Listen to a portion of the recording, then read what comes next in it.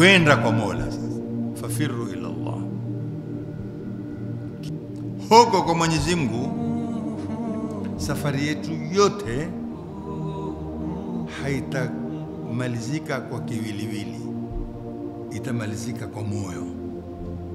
Lakini ule moyo uko ndani ya kiwiliwili. Ni lazima kile kiwiliwili chenye kutukua moyo kiwe ni safi, na moyo nao uwe ni safi, usikilie kwa Mola ni safi, ndio utakubaliwa. Sababu mali, watoto siku hiyo hayana maana.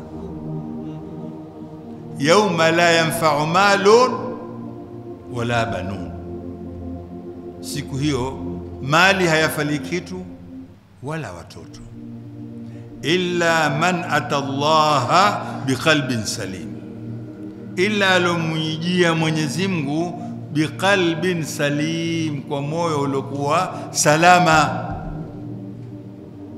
Sasa moyo uliokuwa salama ambao kwamba utakwenda kwa Mola, yapasa hunu mwili nao uwe salama, usije ukaozesha, ukaharibu, ukachafua ule moyo.